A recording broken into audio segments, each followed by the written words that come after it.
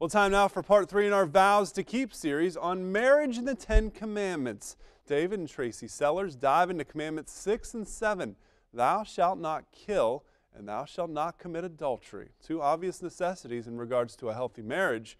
But the Sellars say there's even more to comprehend than just what's obvious. 10 Commandments really can make a difference in our marriage.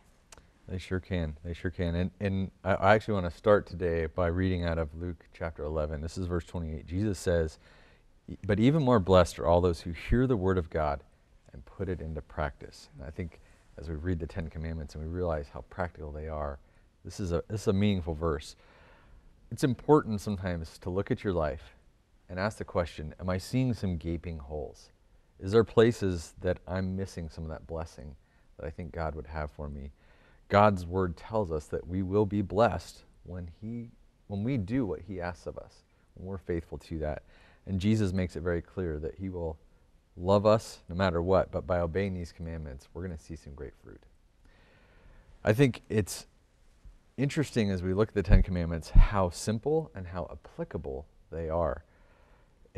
Going back to the greatest commandment, I'm going to read out of Mark 12. Jesus highlights the most important commandment is this: "Listen, O Israel, the Lord our God is the one and only Lord, and you must love the Lord our God with all your heart, all of your soul, all of your mind, and all of your strength." The second is equally important: love your neighbor as yourself. No other commandment is greater than these. I love that. I'm so thankful that Jesus boils down what he wants for us right here in these sentences. It's really short and sweet. It's not complicated. We don't need to make it complicated. He's saying, love me as the only God. Make me number one. Love me with all you have, and then reach out and love to others the same way that you would want to be loved.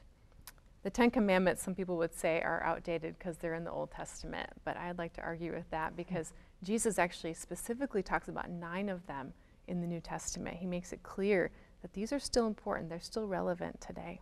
Well, last week on Faith and Friends, we did discuss the first 5 commandments, and if you have missed that episode, you can certainly go to faithandfriends.wtlw.com, and you can see last week's episode with the first 5 commandments. But now we're going to jump into number 6, and goodness gracious, when we're talking about marriage, thou shalt not murder.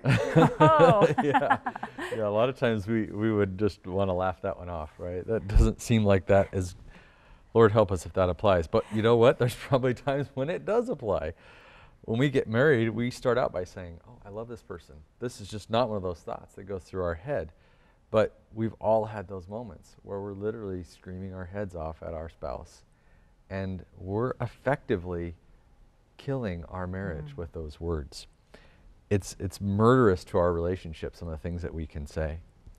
James chapter 4 talks about this. It says, you want what you don't have, so you scheme and you kill to get it. You're jealous, you can't get it, so you fight and you wage war to take it away from them. But you don't have what you want because you don't ask God, and then when we ask with the wrong motives because we just want it for our own selfish pleasure. It says it right there. We don't get what we want, so we're willing to kill our marriage in this situation. There's the murder right to get there. it. Yeah, it's not the murder that we instantly think about. There are other ways that we can break this commandment in our marriage. Definitely. Yeah. I mean, effectively, if we were to think about this in terms of our marriage, the death of a marriage is effectively a divorce. And in divorce, the process of this death is something that's not quick. It's usually very painful, very slow, and the good part about that is that a lot of times you can recover from that. But most marriages, they're killed over the course of many, many years and lots of pain, lots of agony. So even if it's been something that you see that's years in the coming, there's almost always this point in time in which there's a spouse that gives that final cut, that final thing that just seems to kill it. And you can do that through your actions and through the thoughts that you have. You can kill the friendship in your marriage. You can kill the passion. You can kill the love. You can kill all these different aspects of your marriage. But Jesus came to give us life and to give us love.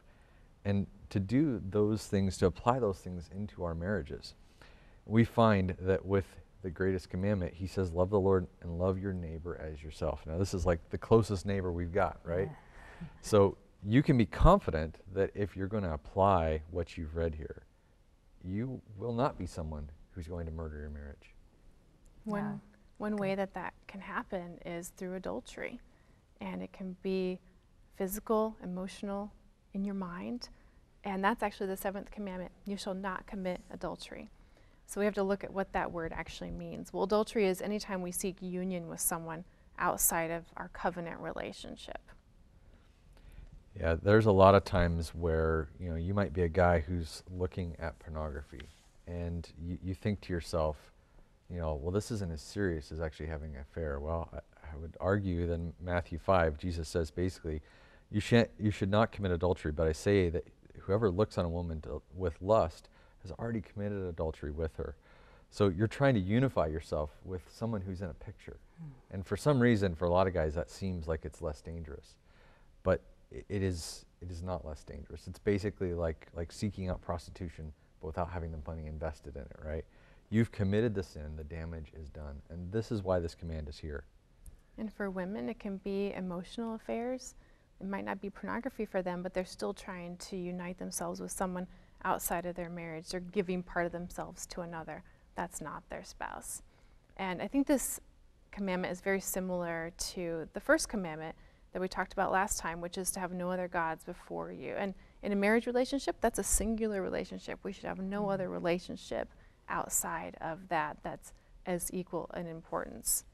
And I think in this situation, to have adultery not creep into your marriage slowly, put in some ground rules in a place, put in some boundaries, and talk about, hey, let's share the same passwords. I want you to have access to my phone. I want this to be out in the open. And really, this commandment is for the protection of our marriage. This is God's loving us, saying, adhere to this commandment, and it's going to be a safety net for your marriage.